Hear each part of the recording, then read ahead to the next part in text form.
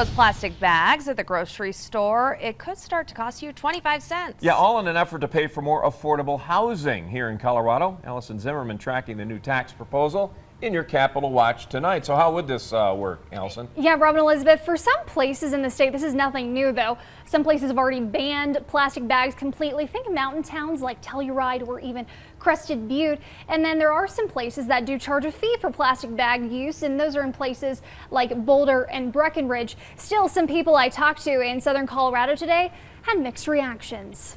Affordable housing is something many people across the state can agree is an ongoing challenge. Affordable housing is the single most important priority need in this community right now. With what seems like an ongoing rise in rents and a not so equivalent rise in income, during this legislative session, there are a couple of bills on the table to address this concern. But one of those solutions is getting a lot of attention. I think it's a bad idea. It would actually be, I would agree for it. For 25 cents each time you go to the grocery store, lawmakers say will go towards a fund to affordable housing. But for some people, the cost for not using one of these takes things too far. I don't think that it helps the problem.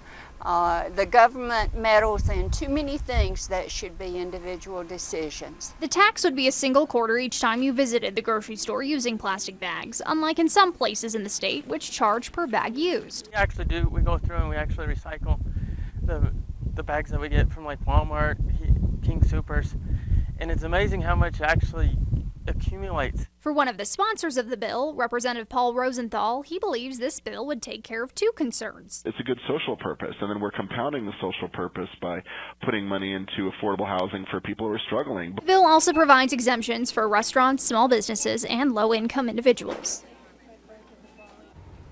Now, in order for this to happen, it would also require a statewide vote to pass. But first, it would have to make its way through the House and the Republican-controlled Senate. The bill is being looked at in a few different committees in the State House, and we'll continue to track its progress. Back to you. Allison, thank you.